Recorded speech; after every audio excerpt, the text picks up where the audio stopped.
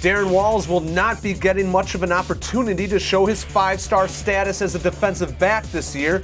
Teams simply won't throw his way. Our AM team attended his game Friday night. Just 2 passes were thrown toward him, but he did pick off 1 pass. This week's five-star focus features the nation's #1 cornerback.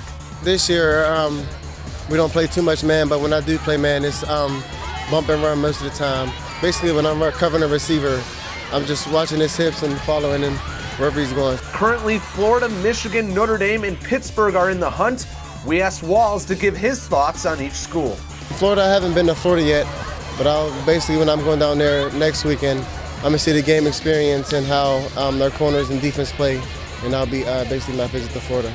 And also, I have a chance to come in and play early at Michigan, so I'll be looking at that also. Coach Carr's a real good coach. I also like the secondary coach, Coach Ron English. He's a good coach. He produced a lot of NFL corners, so that's what I like about that.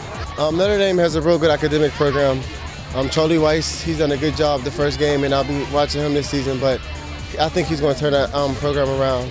Also, what I like about Notre Dame is that their cornerback, they don't have too many corners, so I'm going to try to come in and play early if I can at either school, Michigan, Notre Dame, Florida, Pitt, or West Virginia. Pitt's in my top 5. There is a slight advantage, but I don't think that just the distance anywhere can make a decision for me, because I'm just going to go to the best place for me, not just because it's my hometown.